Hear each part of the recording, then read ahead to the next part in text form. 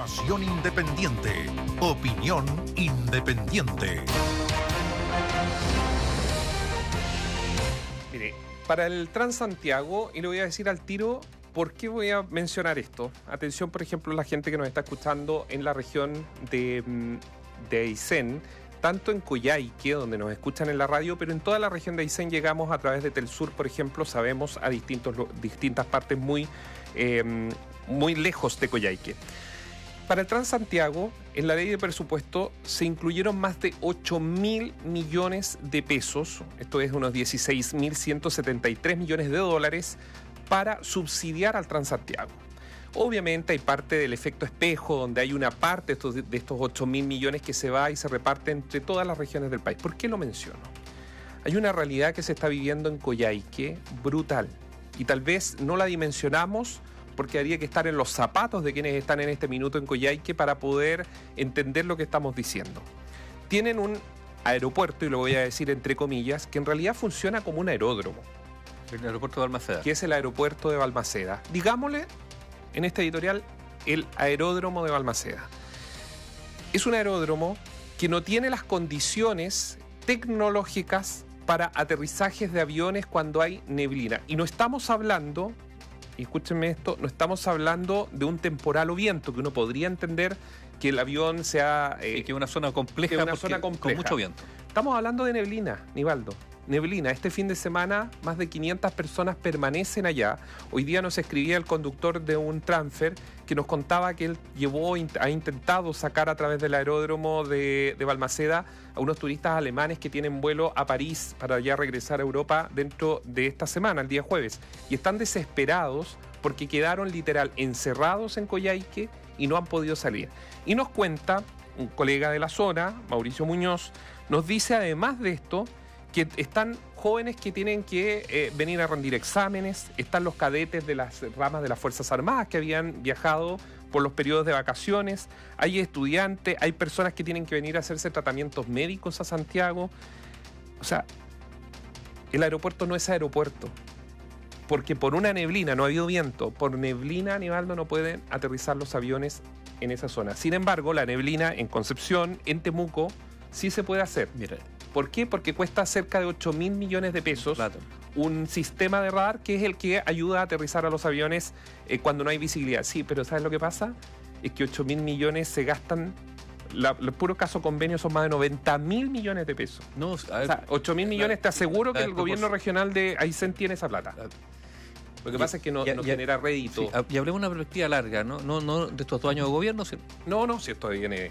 La pregunta es, en algún momento Chile, a nivel de Latinoamérica, era el país, guardando las proporciones con el gigante que es Brasil, con lo que es México, pero a nivel con el sur latinoamericano, Centroamérica, era el país que más avanzaba en la proporción de sus habitantes, de sus ingresos, pero el país que más avanzaba en materia de puesta en marcha de infraestructura. O sea, y no estamos hablando solamente de carreteras, inversiones, puentes, puertos. Y en algún momento esta cosa se frenó. Y estamos pensando en infraestructura que además tiene varias virtudes. Genera un plus competitivo para la industria nacional, digamos. Claro. Ofrece infraestructura de logística, que mejora la logística. Que la fruta vaya por carretera y no llegue machucada si va por caminos malos. Que los salmones salgan a las 6 de la tarde de Puerto Montt y estén exacto. volando en la madrugada rumbo a Estados Unidos. La inversión en infraestructura genera empleo, genera dinamismo económico. En algún momento se sacó el pie del acelerador. La infraestructura en Chile se está quedando rezagada respecto a algunos vecinos. Esto genera problemas de competitividad.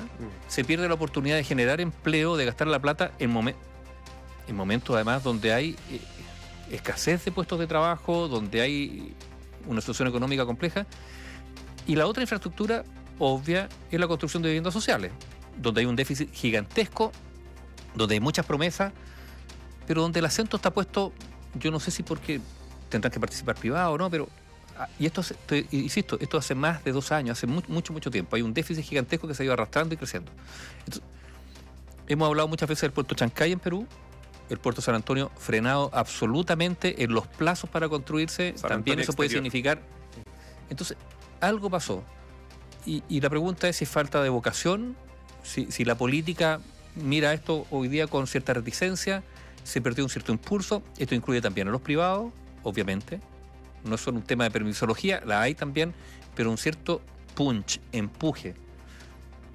Y claro, pasa esto del aeropuerto en Balmaceda, pero pasa en muchos otros espacios donde lo público y lo privado podrían intervenir, o donde la decisión del Estado de avanzar parece que se ha perdido. O sea, una especie, no sé la palabra de frenazo, pero ¿sabes? Yo lo miro también, incluso esto tiene un correlato en la política, Néstor. Como que se cacarea mucho y no pasa nada. A ver, es bien impresionante. Donde uno escucha muchas declaraciones, interpelaciones, descalificaciones de los adversarios, pero ¿qué se está haciendo de verdad? Yo creo que muy poco. Es un fenómeno, ¿eh? y que puede estar en la política, puede estar también en ciertas áreas de la industria, una especie como de estancamiento, donde usted sabe lo que pasa con el agua estancada, ¿no es cierto? Se pudren y florecen las infecciones. La información está primero en Radiograma. 6 de la tarde, 30 minutos.